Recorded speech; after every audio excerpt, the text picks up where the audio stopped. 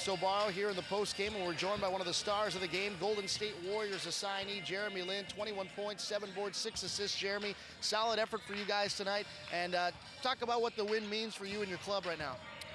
It's just a big win. I know the team has been struggling a little bit, and so we're just trying to get back on top, and I'm here to try to help the team and to try to gain experience. So it's obviously a big win, first game of 2 in the showcase. Talk about being an assignment player to the D-League. You obviously have your NBA contract and your teammates up in Golden State, but what does it mean to come down, get a little extra seasoning if you're not going to get some playing time with a big club right now?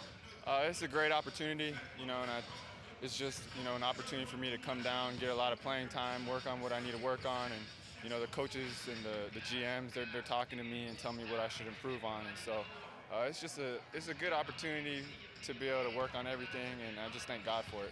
21 points tonight for you, solid effort. When you're playing in front of this many NBA scouts, do you feel like you need to do a little bit extra sometimes? And how do you try to keep away from maybe pushing yourself a little bit too hard?